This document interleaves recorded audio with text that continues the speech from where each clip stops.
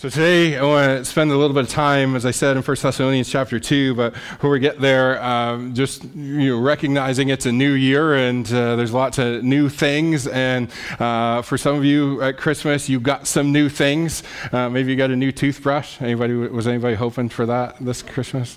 Or maybe some new socks. Anybody? Yeah.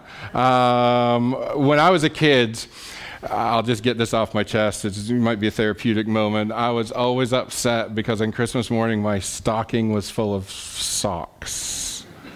Anybody else have that problem? Am I the only one? I figured there should be other fun things in my stocking, but socks was one of them. Anyway, we've kind of got into this new year now, and with all the newness and all the hopes and anticipations and dreams and joys and everything else, we're a week in, and if you have already set some goals and decided, I think, was it this past Friday that's known as Quitters Friday? It's usually that first Friday in January is like, if you haven't started on any of your New Year's resolutions yet, is usually when you give up. And so that's why they call it Quitters Friday in January. There is hope. Don't give up. Keep moving forward. There's still time. So I'll just encourage you with that. But as we've been thinking about the new year, especially this year, I've become a little bit more nostalgic or maybe sentimental myself than normal. And the reason is because I've been thinking a lot about this past decade. A lot can happen in a decade, can't it? As I've been thinking about that, and last Sunday I shared a little bit over the last 10 years. You know, it was 10 years ago that we started here in Argyle. And in fact, it was January the 6th. So today's the 7th. January 6th was a Monday in 2014. That was my first day here. And every once in a while, the memories of Facebook show up of me standing in the cabin with my jacket on and my backpack and a dress shirt to come into a Monday morning work. I was the only one here that day. And then I rolled in and into the office back there, and we hadn't quite got the desk situation figured out because we had this massive desk from Zion Baptist Church, solid maple, 3 drawers on both sides. I mean, the top of it is 1.5 inches, 2 inches thick, one piece. And so we had to, when we got that from Zion Baptist Church, we had to bring it down from the second level of the church down those winding steps, if you recall, and out the front door and onto a truck and out here. And anyway, it took a little bit, and we were kind of getting that fixed up too. And somebody had offered to make sure that it would be kind of cleaned up and refinished, and a few things done to it. And so I rolled in with one of those like 3x3 tables that you can hook together. You know, those little plywood ones. I think we still got some of them in the basement. And sitting at my desk in my new office that Mike and Jen had freshly painted, and I can recall walking in, and they had painted the bottom all white, and then the top was this lovely color green that Carolyn picked out, and she thought, you should have this nice green. It'll freshen up the space. It'll look nice. And the story goes, the story goes that Mike and Jen come in the office, and he opened the can and he looked at it, and he looked at Jen, and back to the can, and back to Jen, and said, "Are you sure this is the right color?" Is that how that went? Is that about accurate? Yeah. So anyway, I recall that day. Now, last week, and I've mentioned we've been here 10 years, and maybe that's why I'm a little bit nostalgic over these days into the new year more than normal. Last week, I mentioned something about being here 10 years and the fact that I think I preached over 1,000 sermons, and that was to help us kind of talk about being rooted in the Word. But as I said some of that, I saw a look of concern on some of your faces. And over this past week, I was having a conversation with a couple of people that said, when you said you've been here 10 years, I thought, oh, great, here we go. So just set your minds at ease. I'm not announcing my resignation today. I wasn't last week. Okay, no. Again, that's not the point, but I don't want you to think, oh, great, here's the sermon that's where it's coming. So that's not where we're going today, okay? So just to set your minds at ease. So there's no plans to do so. There's none of that happening. Okay.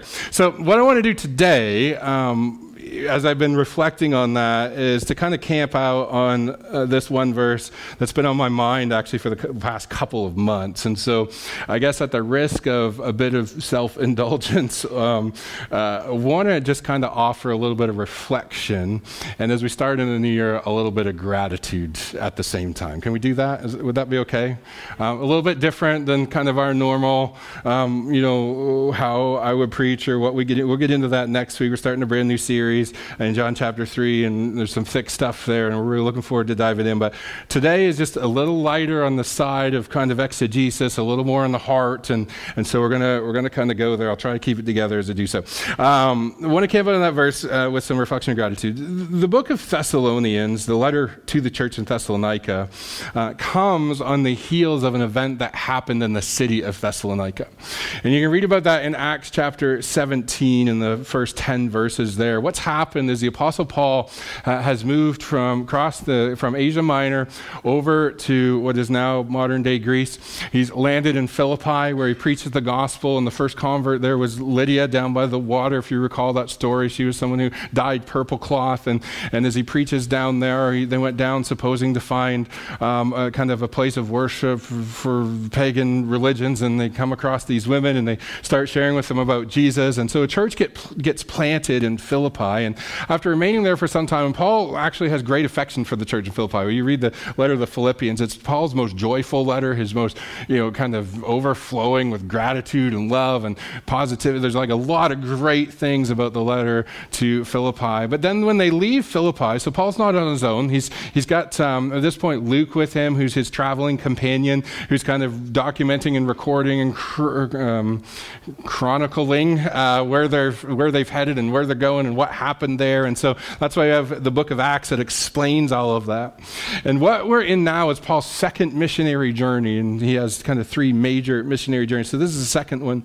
When they leave Philippi, they get down to Thessalonica, and this is about 49 to 51 AD. So the church as a whole, kind of post-resurrection, is about 18 years old since Christ has been raised from the dead.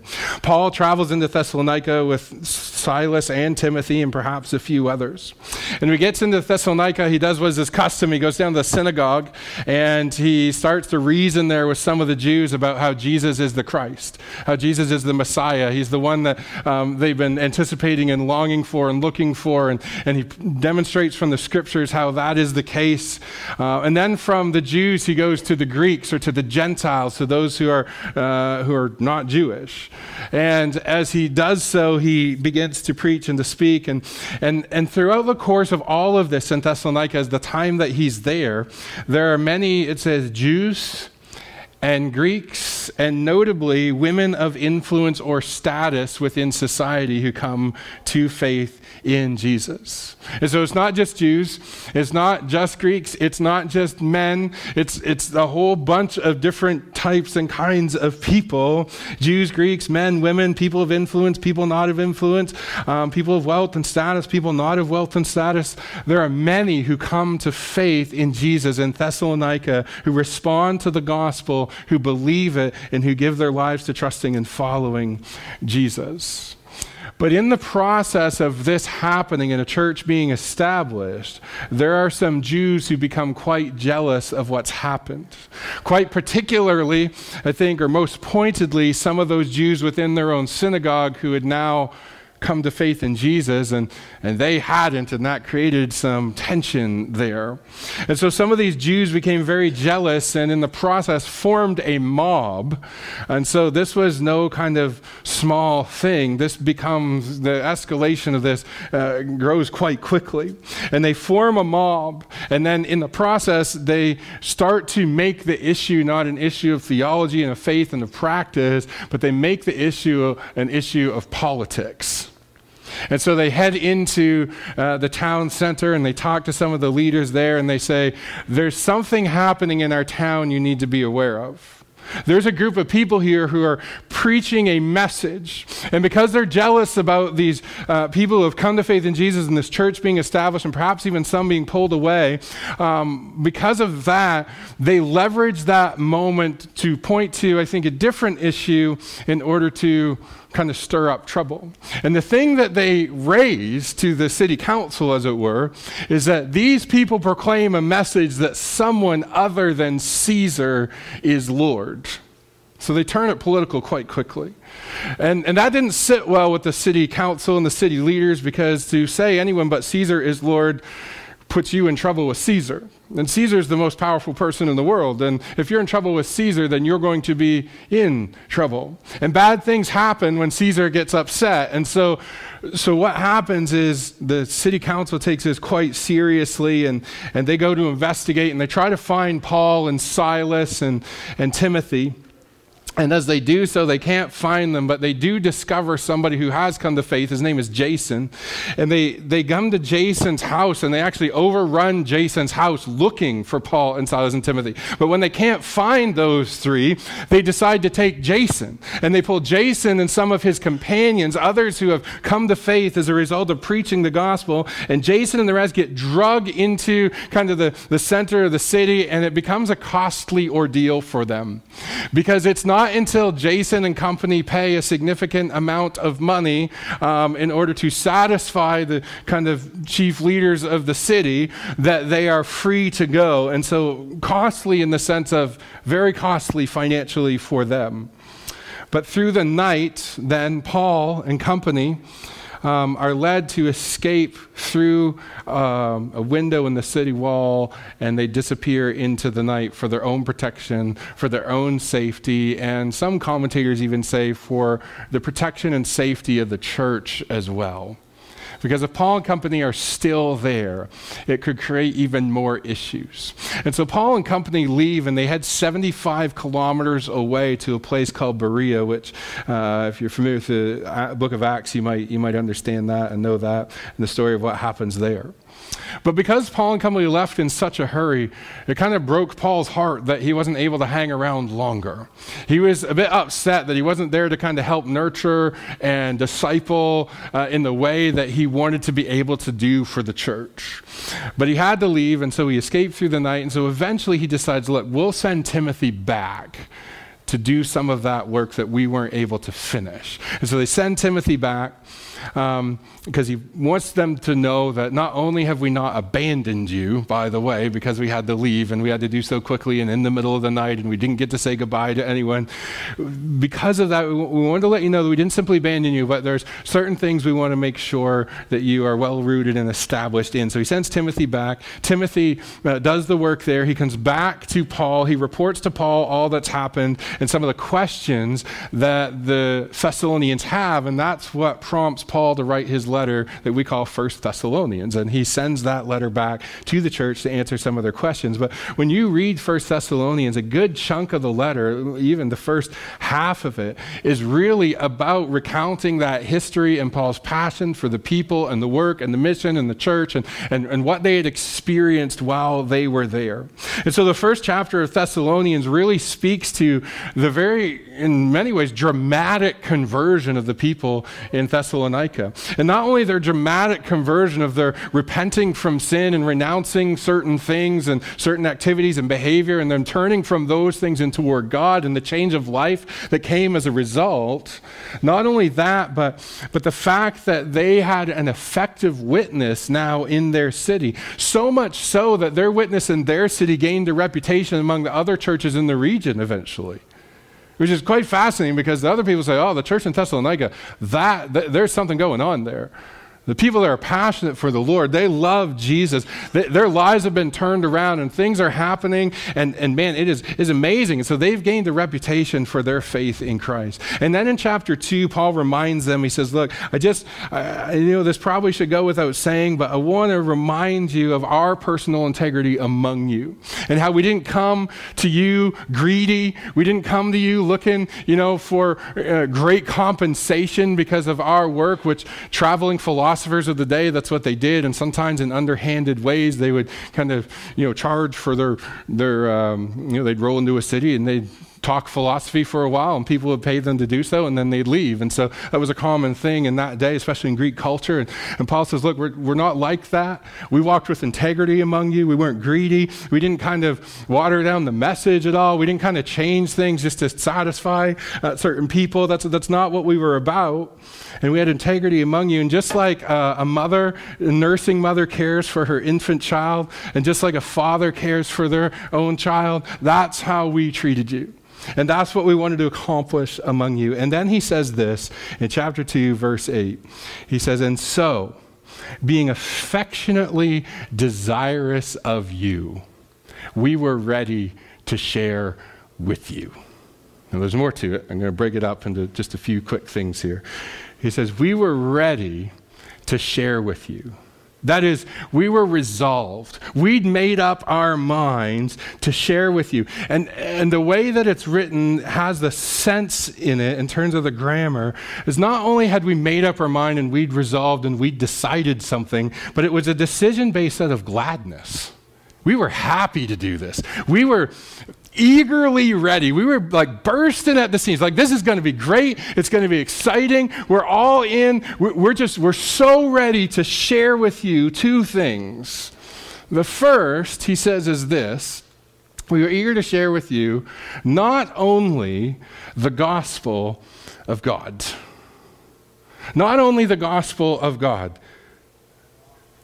The gospel of God, yes, is primary in its importance. In fact, that's what has compelled us, Christ's love has compelled us to bring the good news to you. Christ's love has compelled us to leave the east side of the Mediterranean, travel all the way through Asia Minor and back, and then on the second missionary journey, all the way back through some of those churches, and now across to Philippi, and now down to Thessalonica. And we've traveled all that distance to tell you the good news about Jesus. That's what Paul would say, Christ has commanded or commissioned me to do, to bring the message of the gospel to the Gentiles. And so we've come to tell you the good news about Jesus' life, death, and resurrection. That in him there's forgiveness of sins, that we can be reconciled to God, that we can be saved from our sins and from its consequence, that we can enjoy life forever with God in heaven and not separated and cut off from him forever. We can enjoy the presence of God in this life now, that eternal life that Jesus spoke about begins in the here and now and carries on into what is to come. And so eternal life is knowing God. And so we've come to bring to you this message of good news and of reconciliation, and through faith and repentance from sin and faith in Jesus and what he has done, and his life of obedience to God, his perfect life of obedience, and his death substitutionary for our sins, and his being raised to life, that we too death wouldn't have the last word over our lives. Like, through faith in him, we also have access to that life. That is the good news of God.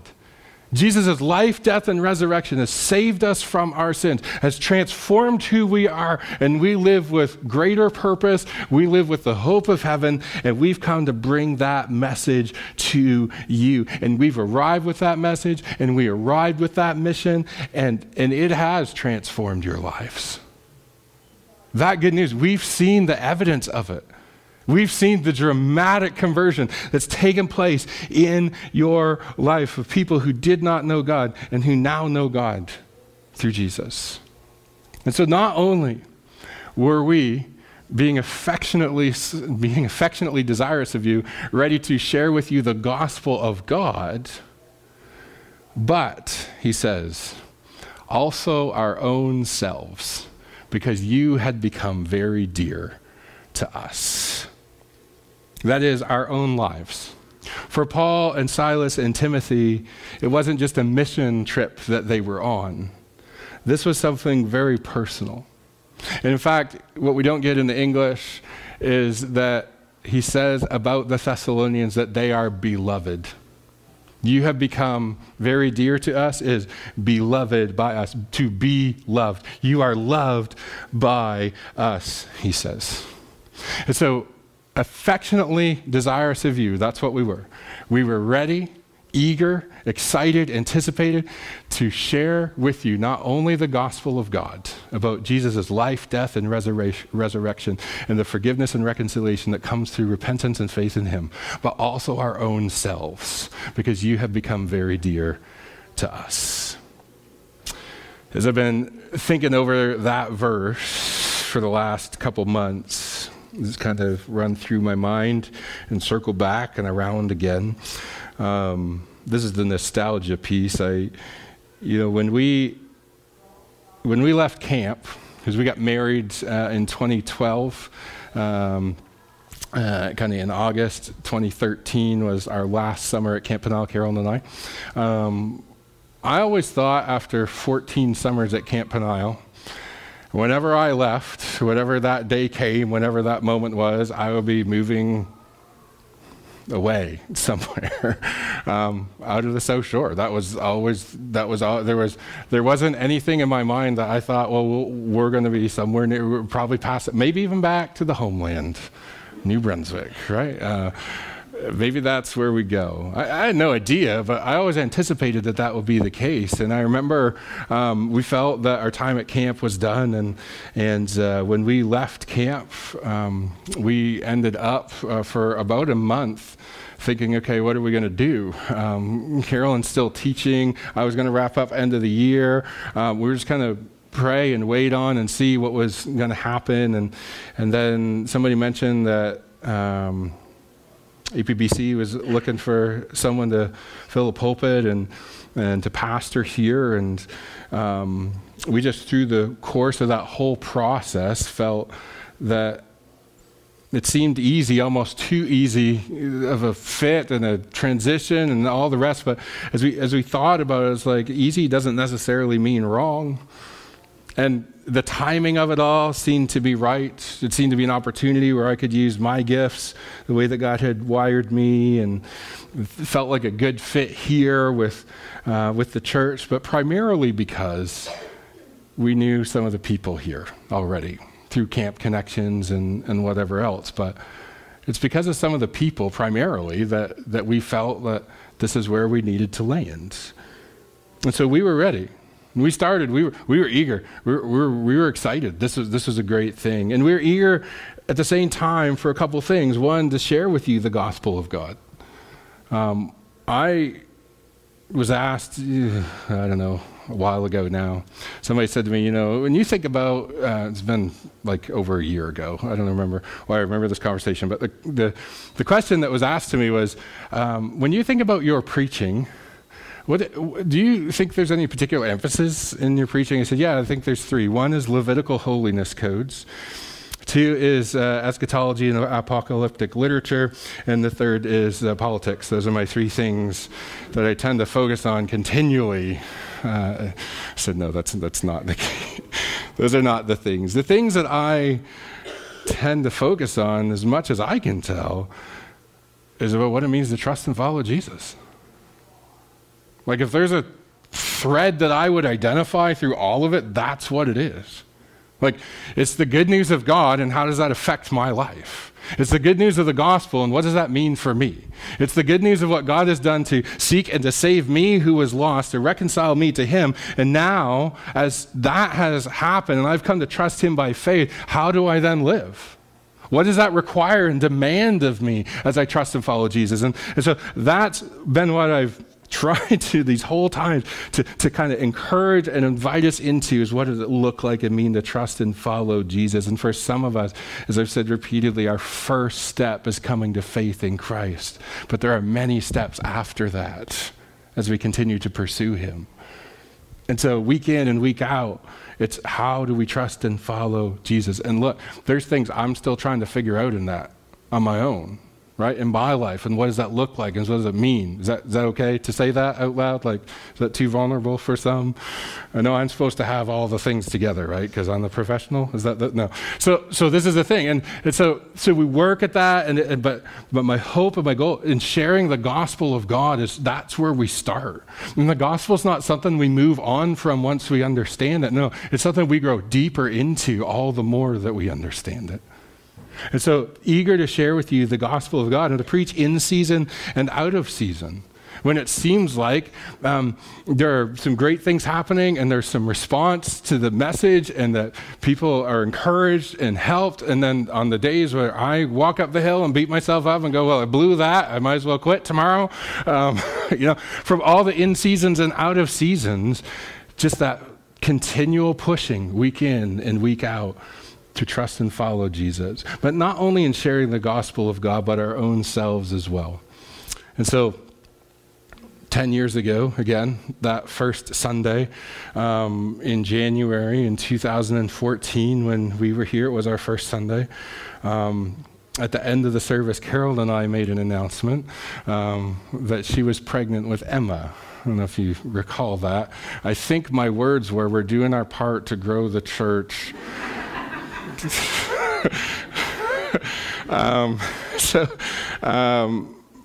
But as I think of sharing our own selves these past now 10 years, this is the only home Ryan and Emma have ever known.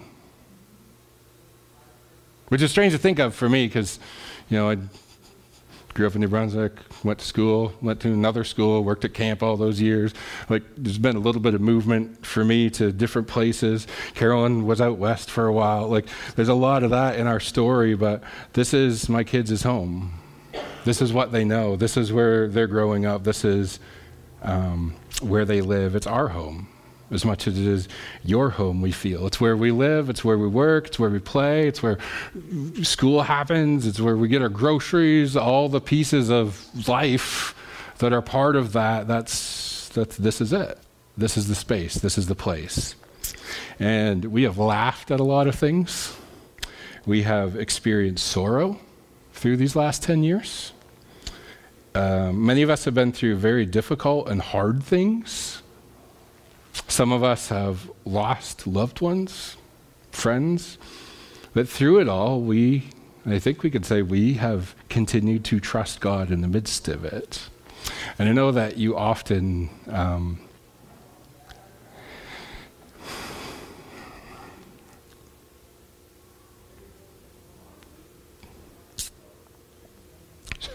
I don't know what's wrong.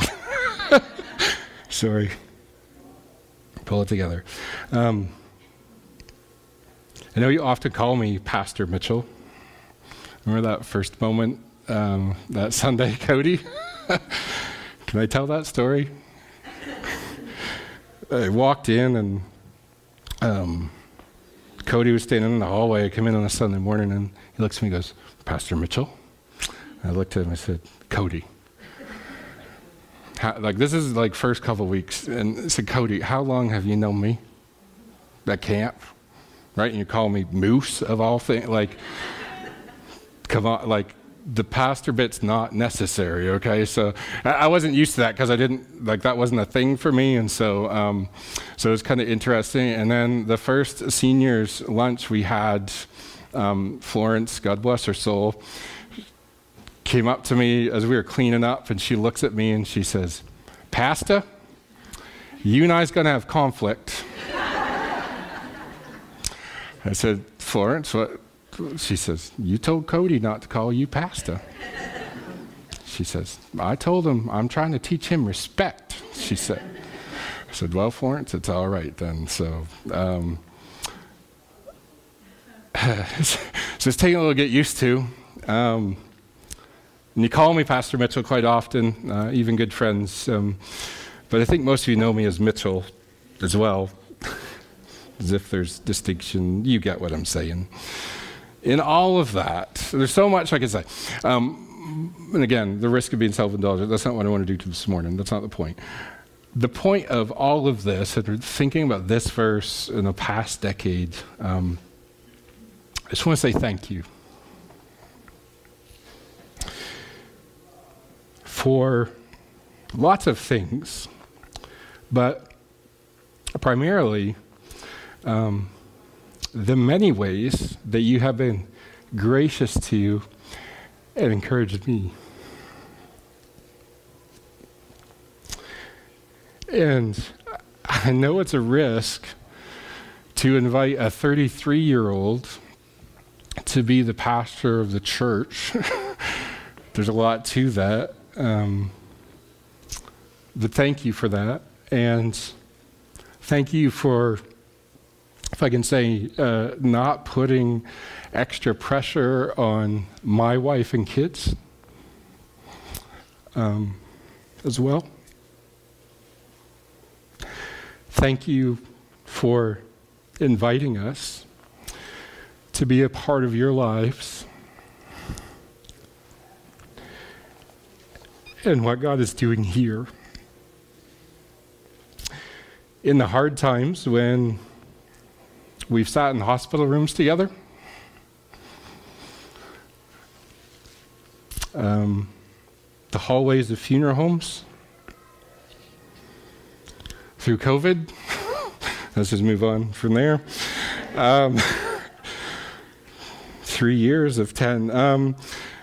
In the private struggles that you've faced, that we've talked through on various levels, through some of the relational turbulence you've encountered and issues that you've had that we've talked through.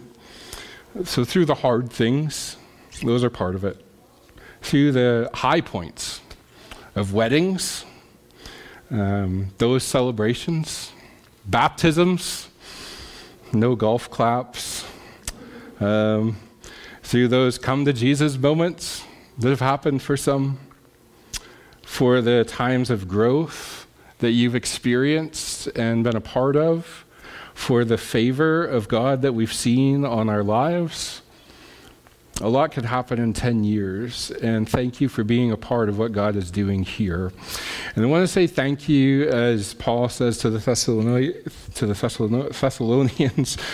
a couple of things as well that he says that I would echo, that I believe to be true, for your work of faith that is evidenced by the fruit shown in your lives because of the genuine effort you put into giving of your time, of your talent, of your treasure, through the many, many hours of prayer that you have prayed, through the many ways that you have actively sought to express your faith in God through your everyday actions and lives. Thank you for doing that. Thank you for your labor of love that is not motivated simply by duty or compulsion, but out of a genuine love for Jesus and for others as well. And for your steadfastness of hope, of sticking with it, of your faith when it's hard, trusting God in the middle of those difficult things, for the encouragement that you've brought to one another, both within this church and for those outside. And I think I can honestly say that for Carol and I, our affection for you has grown because you have become very dear to us. And so the next decade, I don't know what's going to happen in 10 years. It's probably best none of us do. But my hope is that we would be ready. We would be resolved with gladness, happy to do something significant, to be full of joy and wonder about the move of God in our lives and in this area, to be resolved to be a part of it, that we would be ready with whatever it is God is calling us to step into, that we would be ready to share not only the gospel of God, the good news about Jesus, his life, death, resurrection, the hope that we have in him, that we would not only be eager to share the gospel, but our lives as well, letting people know that they matter to you and to God. And so whether that's inviting someone for the first time, inviting someone back who's maybe been away for some time, not only to a service, although that might be part of it, but to a life of faith, to a life of hope in Jesus, to a life of mystery and joy and excitement in what God is doing to transform the world. Because Jesus did tell us that we are salt and light. And we don't want the salt to lose its saltiness or the light to be covered up under a bowl, but want to just continue to encourage and push us and remind us to continue to trust in and follow Jesus together. Because that's what he's called us to. And so just as we start the new year again, this is like I get one of these probably every 10 years maybe, okay? So that's what it is. But again, I want to say thank you. Thank you for you, for the people that we are. We do dearly love you. And we do pray that God continues to use us, not only as we grow in our own lives of faith, but as we continue to trust and follow him and lead others to do the same.